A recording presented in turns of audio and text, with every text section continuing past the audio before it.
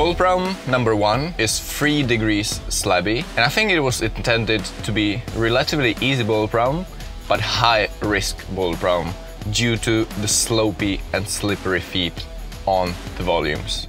So it's not necessarily difficult to top it, but it's quite difficult to top it in the first try, because you can slip quite easily, unexpectedly, especially in this transition of your body towards to the right.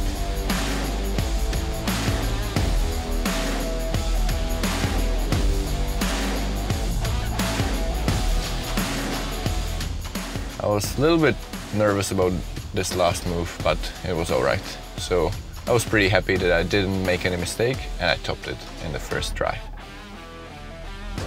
Boulder problem number 2 is slightly overhanging, maybe 3 degrees overhanging, and it's all about being very quick in the very beginning and then being very well coordinated, doing everything just with the right timing.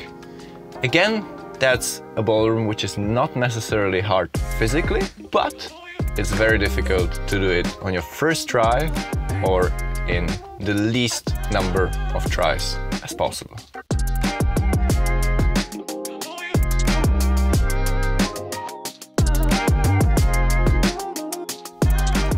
The trick is that you have to be very quick now, just as you go up, but then when you get the right hand shoulder and matching your feet on the volume, you don't really have to be necessarily very quick, just with the perfect timing.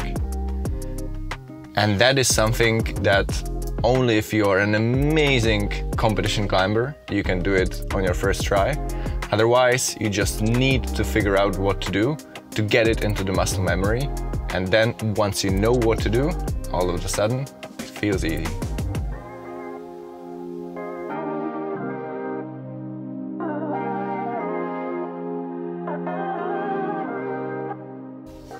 I expected that the last part would be quite hard, but it was actually quite easy. I was confident that I wouldn't fall.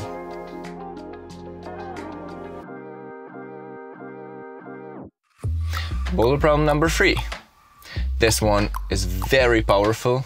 The very top is quite coordination oriented, but the beginning is so-called 360 move.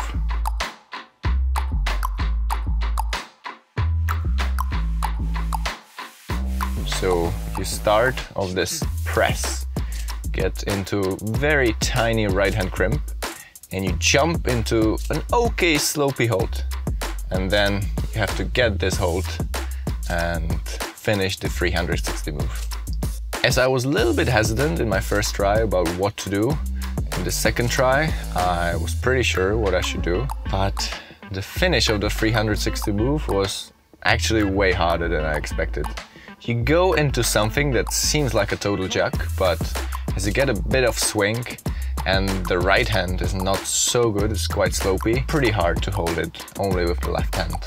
So this will be the try number 3, and I just need to commit and do everything without a single mistake, because I know that this boulder is physically like on my limit.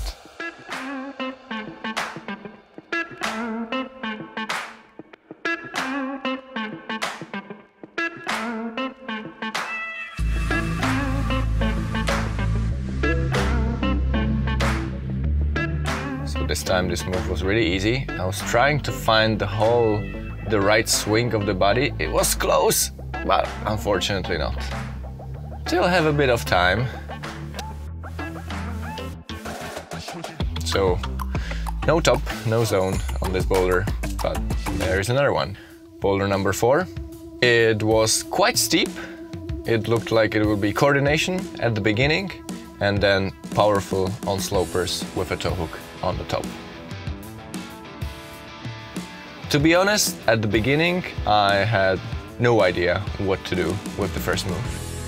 I thought that the idea is obviously jump left hand into a gas zone, which looked really aggressive for my left shoulder, and I was a bit hesitant whether to really commit to that, because I always feel like my shoulders might injure in these kind of holds. So I was trying to like cheat my way through it. well, at a certain point I just didn't see any way, so I just let go because I just didn't want to lose the power, especially the max power, just from hanging there in one point. So just stepped down and just decided that, yeah, there's probably not gonna be any cheating way through this, and I will commit jumping with the left hand. Still here, not really giving it 100%, just to check out the movement, but I could feel that it's possible, and on my next try, I should do it. Only later on, I talked to the route setters, and I actually found out that the easiest way was to jump right hand into the underclink while pressing the left hand against the volume, which was actually much easier. But this time, I stick the shoulder move. The timing was really good. It wasn't even painful for the shoulder, and now it was just committing to it, doing everything quickly, because these holds are really slippery. You sweat a lot, and I did the top. I think the top was quite hard. I was pretty happy that I did not fall off. Boulder problem number 5 was really special. At first I didn't really know what to do there. I thought it's just a very strange foot match at the beginning.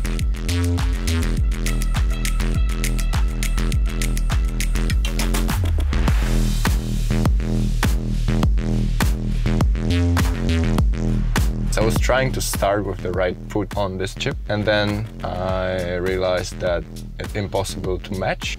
It was obvious that it's a 360 in a slabby wall, and then continuing with the jump, running across the wall into a good side pull. Very interesting move. I was very close to sticking it on my second try. That was very frustrating. And yeah, for my third try, I just thought like, yes, it has to be the one. I can't waste any more tries. It is definitely a move which is not very often to be seen, and there are tiny details which were kind of hard to understand. So I failed on my third try, despite being really close on my second try. But now I thought like, I just cannot rush it. I have to focus, have to be really delicate and really precise, and should be able to do it on the next try.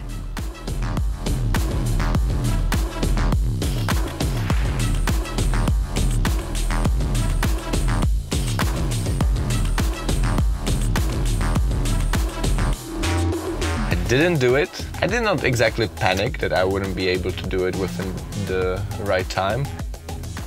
Every attempt would count, so these few mistakes would maybe cost me a lot. So even though this is not really a physical boulder, you can really give a try basically every 10 seconds and you don't really get tired. I just took a bit of rest, but more like for focusing in order to commit and execute everything perfectly.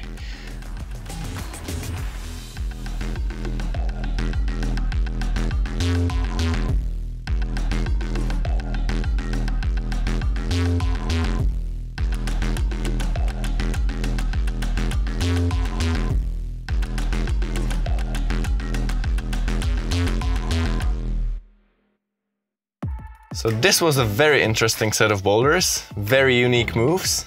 I think it's a great challenge that even you could try to find 5 boulders and climb it within the 5 minutes of time limit. It's a good challenge, and it climbs a completely different way to climb under the pressure of the time. I think I could have done the boulder number 3, which was the most physical one. I did not really climb it with the easiest possible beta.